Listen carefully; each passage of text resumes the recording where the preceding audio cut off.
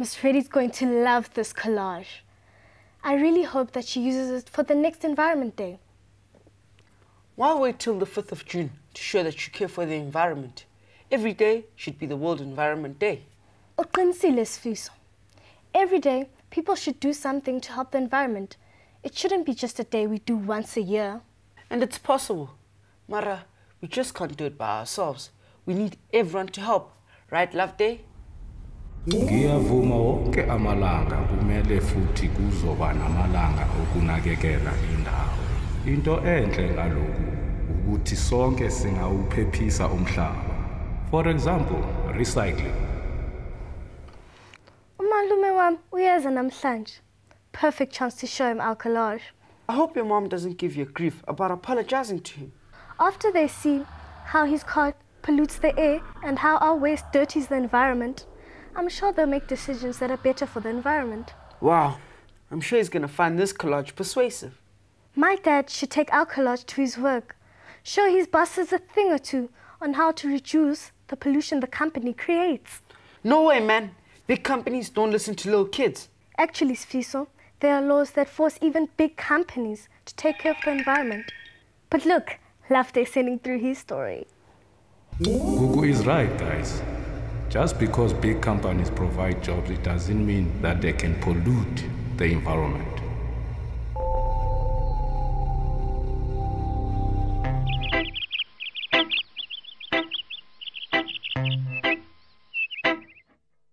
Zweli was in die hospitaal met borspyne. Dr. Ntombela sê hy sal aanhou om asma-aanvalle te kry, solank as wat daar te veel swaweldioksied in die lug is. Sy het aan Zweli en sy pa, meneer Kumalo, verduidelik dat swaweldioksied 'n gas is wat deur fabrieke vrygestel word. Wanneer dit te veel word, ontwikkel mense siektes soos asma. Baie van die kinders by Zweli se skool, Roseview Laerskool, het asma. Roseview Laerskool is baie naby aan 'n olie-raffineerder, Petrofuel, gebou. Meneer Kumalo het Zweli se skoolhoof, meneer Madonzela, gekontak om 'n vergadering met ander ouers te reël. Die rookmis van Petrofuel het hulle kinders siek gemaak, was ook skadelik vir die omgewing, en meneer Madonzela sê ook dat leerders dikwels siek is en agterraak met hulle skoolwerk. Gedurende die vergadering was sommige ouers en lede van die gemeenskap baie ontsteld en wou hê dat Petrofuel moet sluit. Maar dan sou baie mense sonder werk sit. Meneer Mandonzela het gesê dat fabrieke 'n sekere hoeveelheid besoedeling kan afgee. Maar as dit die Wêreldgesondheidsorganisasie se veiligheidsstandaarde oorskry, kan die gemeenskap aksie neem om 'n fabriek te dwing om die omgewingswette te eerbiedig. Hulle het toe 'n omgewingsalliansie gevorm wat die departement van gesondheid sou nader. Die gesondheidsdepartement het van hulle amptenare gestuur om te vergader met Petrofuel.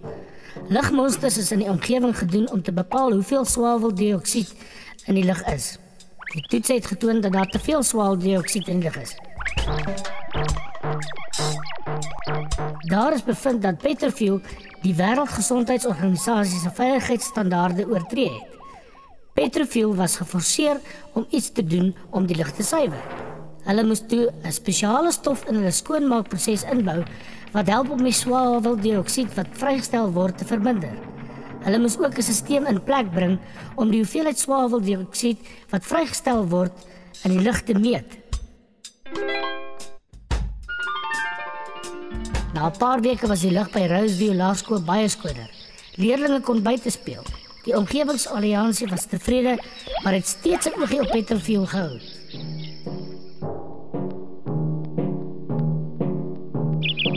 Zweli was baie bly hieroor en veral trots op sy pa. Meneer Kumalo het besef deur op te staan en aksie te vat saam met die gemeenskap, hulle die kinders en omgewing kan beskerm, selfs vir toekomstige generasies. Zweli's story shows us all that nothing is impossible. If you want to make a difference, you have to stand up for what you believe in. Isn't it amazing what we can do when we stand together? We all have the right to live in a clean environment. All of us, even big factories, have to help to save our planet. Well, that's it for today.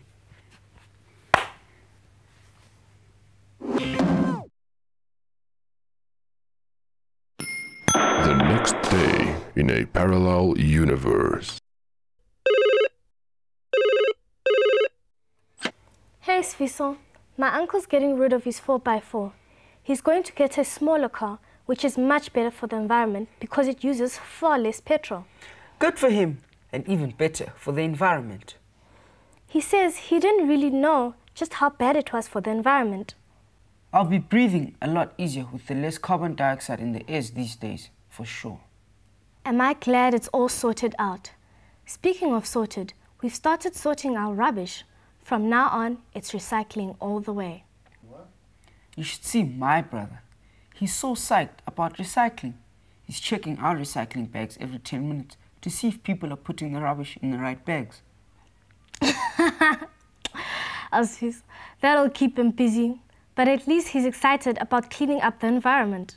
The cleaning never ends, Cuckoo. Dish duty calls. Is it your turn again? I'm so good at it. I should start charging. Catch you later, my friend. Enjoy. Bye, Asfis.